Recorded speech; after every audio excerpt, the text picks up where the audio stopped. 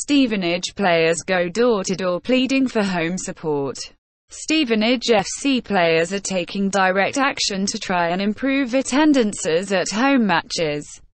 The League Two outfit on Tuesday launched a new marketing campaign called the Residents' Letter, which is aimed at encouraging the Stevenage residents to engage with the football club.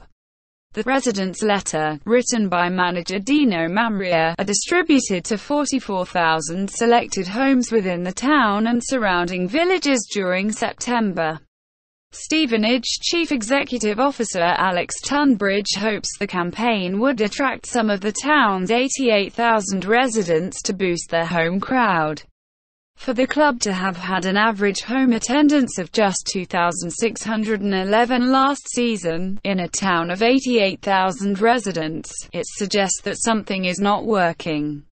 We're seeking to improve our stadium, matchday experience and engagement with the community on a daily basis, in a bid to become further embedded and valued within our community. We now need the people of the town to come and play their part in supporting their local club.